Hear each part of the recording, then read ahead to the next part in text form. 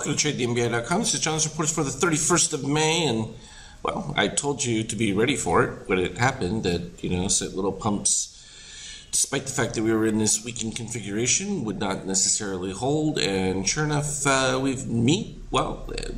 there, 2762, we went below it. We're literally right there, so we had a little downdraft through it, but right in line with our expectations, so I think that's pretty clean.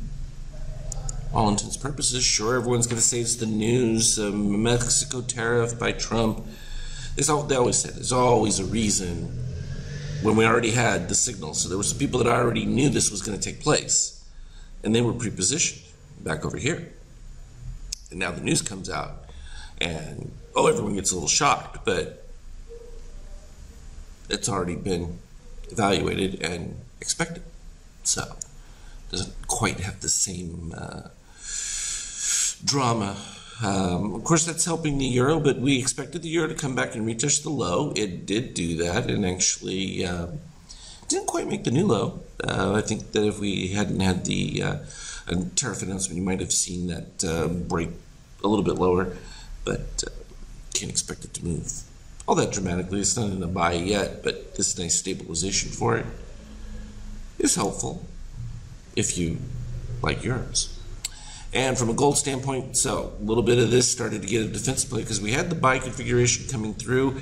We were looking for this crossover of the green over to the cyan, meaning that midterm buyers were overtaking shorts.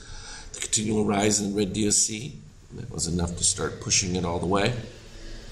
We are reaching that point, though, where we've met gold, azure, and now blue is about to meet there. So I would think that you really need to see a major push out of this. Otherwise, it could be short-lived.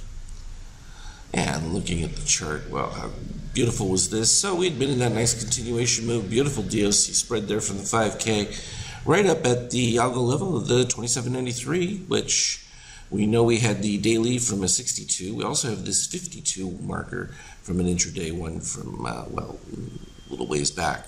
But it was nice, mixed action even. Some of the nice little pops coming off from the bottom.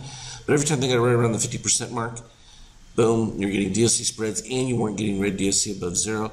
The closest power move came right through here. This one actually looked like it was going to produce the strongest move, and it was doing pretty well, and I think that's when the surprise issues came through, because you had the brief pop-up right here, still breaks down, and then boom, once it hit that 50%, you got to be saying ciao chicha, and sure enough, that led to the breakdown, and subsequently every little attempt at soft buy from there just doesn't have enough to build some momentum. I can't even get to 50% at this particular point.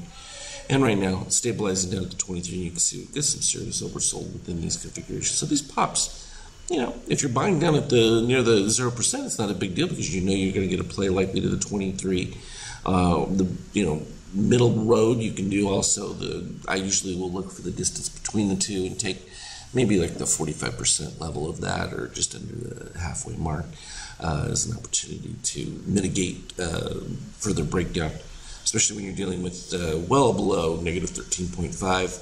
But again, we look for that crossover, yellow over magenta, plus 2.5 on the spread, while still having the histogram below the negative 13.5. Those tend to have a little bit more oomph to them, so we're in the process of that one right now. It's hitting 23%. All good from our standpoint. I'm expecting some nice volatility going into the new month now. I was thinking it might calm down a little bit in June, but I think we may see some actual fireworks, so that's exciting stuff going for the beginning of summer months. So look for your indicator renewals email, and I'll be sending those out probably Saturday, late Saturday your time. That way they'll be ready for Sunday futures for Hong Kong Open for those that like to trade the Far East. As always, though, trade well, and we will talk again later.